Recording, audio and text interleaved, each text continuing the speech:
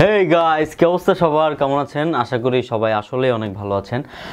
নতুন একটা স্মার্টফোন নিয়ে কথা বলবো, সেটা হচ্ছে মানে ৮,০০০ টাকার মধ্যে অনেকেই ফোন কিনতেছে। আমার সবচেয়ে বেশি ভিউ যে ভিডিওটি, সেটা হচ্ছে 11 অথবা 12,000 ভিউ, যেটা হচ্ছে ৮,০০০ টাকার মধ্যে টপ 3 স্মার্টফোন নিয়ে ভিডিও করেছিলাম। তো আজকে ঠিক সেম টপিকস নিয়ে ৮,০০০ টাকার মধ্যে একটা ফোন নিয়ে কথা বলবো, যেটা হচ্ছে Chinese brand উমিডিগি।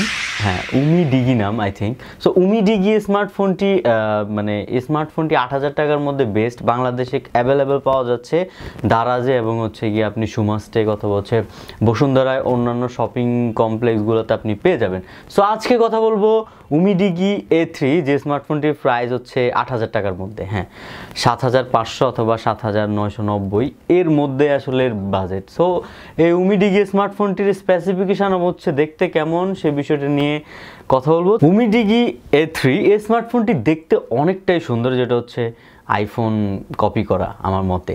So iPhone copy করা স্মার্টফোনটি অনেকগুলো রিভিউ আপনি ইউটিউবে গেলে পেয়ে যাবেন। যদি বেশি দেখতে চান অবশ্যই ইউটিউবে যাবেন, আমাদের অ্যান্ড্রয়েড টোটো কোম্পানি এবং বিভিন্ন চ্যানেলগুলো তারা অবশ্যই রিভিউ করেছে, অনেকবার আমি দেখেছি। সো সেক্ষেত্রে বলবো বেশি দেখতে চাইলে ওখানে যান। এবং স্পেসিফিকেশনের কথা যদি আমার বলতে হয়, সেখানে বলবো হচ্ছে এটা 4G এনেবল একটা স্মার্টফোন, যেটাতে কমপ্লিট সব কিছুই আছে আসলে।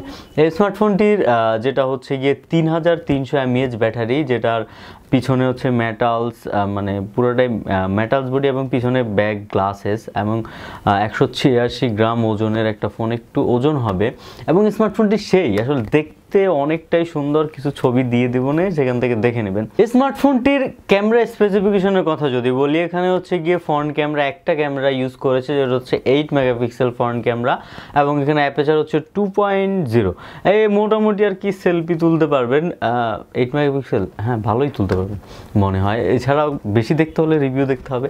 এবং ব্যাক ক্যামেরা যেটা হচ্ছে, সেটা হচ্ছে 2টা ক্যামেরা ইউজ করেছে। হ্যাঁ, ৮,০০০ টাকার মধ্যে 2টা ক্যামেরা, আবার ফিঙ্গারপ্রিন্টও নাকি পিছনে আছে। সো ৮,০০০ টাকার মধ্যে পিছনে 2টা ক্যামেরা, একটা হচ্ছে 12 প্লাস 5 মেগাপিক্সেল, 2টা ক্যামেরা ইউজ করেছে। যেটা একটা আসলে মানে পিছনে ব্লার করার জন্য ওই ক্যামেরাটা আসলে অতটা কার্যকর নয়, তারপরেও মোটামুটি ভালো ছবি তুলতে পারবেন।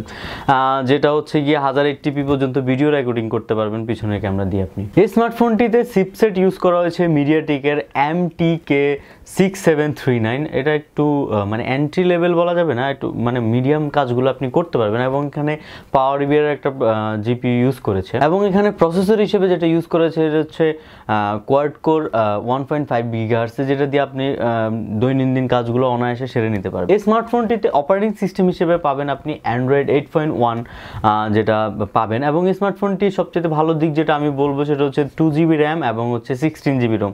আসলে এই প্রাইসের মধ্যে অন্য কেউ 2GB র্যাম খুব একটা দেয় না। আমাদের ওয়ালটন 2-একটা ফোন আছে, আপনি ৮,০০০ টাকার মধ্যে কিনতে গেলে তাদের 2GB র্যাম পাবেন, এবং এতগুলো ভেরিয়েন্ট আপনি পাবেন না। সেক্ষেত্রে বলবো হচ্ছে 2GB র্যাম এবং 16GB রোম, যেটা পাবেন অ্যান্ড্রয়েড 8.1 ওরিওতে। এবং এই স্মার্টফোনটিতে 2টা সিম এবং এক্সটার্নাল একটা মেমোরি কার্ড আপনি আলাদাভাবে ইউজ করতে পারবেন। যেটা হচ্ছে গিয়ে আমার মতে এক্সটার্নাল আপনি একটা মানে 2টা সিম সাথে আবার এক্সটার্নালও পাবেন, অনেক ভালো ব্যাপারটা আসলে।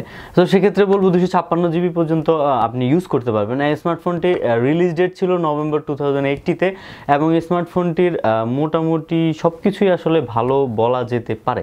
এবং এখানে 2টা কালার পাবেন, একটা হচ্ছে গ্রে কালার এবং আরেকটা হচ্ছে গোল্ডেন কালার। এই 2টা কালার পাবেন। তো আমার মতে গ্রে কালারটা বেস্ট। এবং যদি বলি এই প্রাইস রেঞ্জের মধ্যে স্মার্টফোনটি কেমন, সেক্ষেত্রে বলবো মানে অনায়াসে কিনা যায়।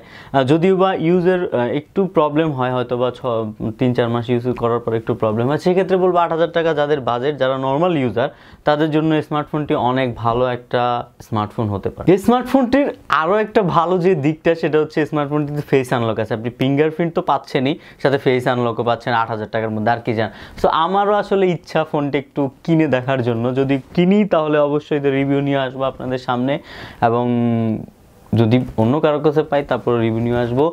সো গাইস, কেমন লাগলো ভিডিওটি অবশ্যই কমেন্ট বক্সে জানাবেন। যদি কোনো কোশ্চেন থাকে তাহলেও কমেন্ট বক্সে জানাবেন। ভালো থাকবেন ইনশাল্লাহ। নেক্সট ভিডিওতে আবার দেখা হবে।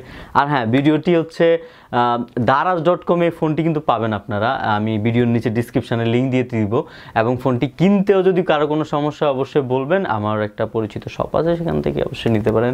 বাই, ভালো থাকবেন।